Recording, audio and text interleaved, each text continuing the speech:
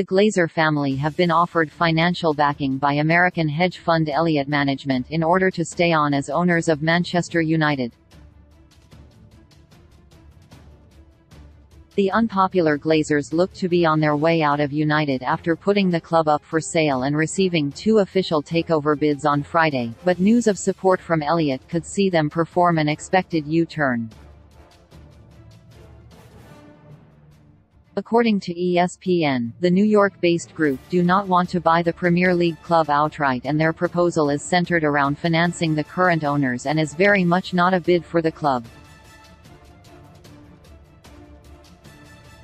It's understood Elliott, who have a reputation for aggressive tactics in asset management, would look to help clear the club's debts, or obtain part ownership, or potentially both.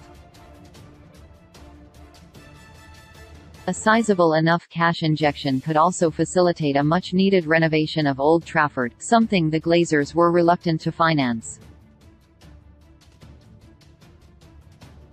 Elliott is reported to have around £46 billion in assets and was founded by American philanthropist Paul Singer.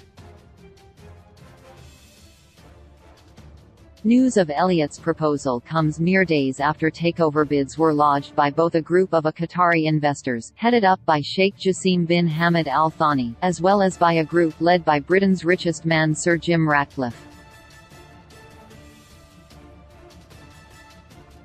Both Ratcliffe and Sheikh Jassim have stated their determination to become majority or sole owners of United, but Joel and Avram Glazer have been keen to attract outside investment to help fund current projects and could be swayed by Elliott's offer instead. The group previously financed former AC Milan owner Lee Yong-hong before the Serie A club were sold to Redbird in 2022.